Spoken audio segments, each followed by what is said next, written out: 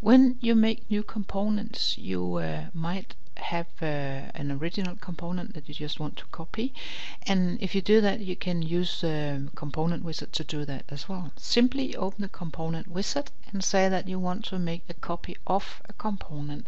What you need is an original component, and you simply use the browse buttons here to go out and find a component, and it could be any component here, but I'll just take this one here, the first one. And when I double click, you can see I fetch the EAN number and the type directly from the database, table code, etc. Everything, I'll just get it from the database. But I cannot click next because I have now two identical EAN numbers, and that's not permitted. So I'll delete this EAN number and give it my own EAN number, and as soon as the EAN numbers are different, then I get this next button, and then I can go to the next and the next and the next, and I could type in whatever I wanted to do.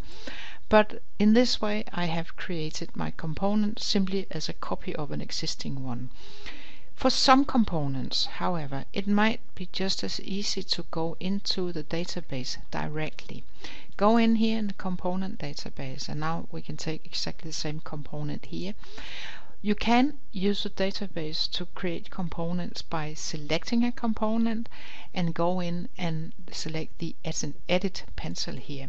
Then you go in and have this window in the database here, and if you want to copy it, it's not enough to click this copy. You need to click the control and copy, because if you only copy, you copy the EAN number, then you could copy the stock number and the order number, the type, etc.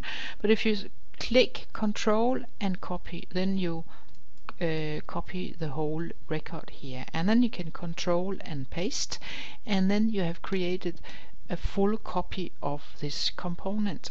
And again, you don't have an ID number here because it's not been posted yet, and you can post it now, but then you would create two identical EAN numbers, and that would not be very smart. So instead you go in and give it a new EAN number, and when you're happy with this, you might also edit it a little bit, but then when you're happy, simply click post it, and it will be posted in the database. And when it's here, we just have to wait. My database might be a little away. When it's here, I can click on the close button.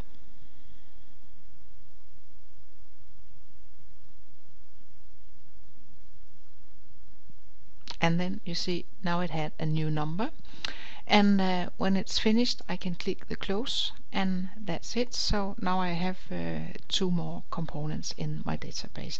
So two different ways of making a copy of a component, either by using this component wizard or by simply control copying in the component database directly.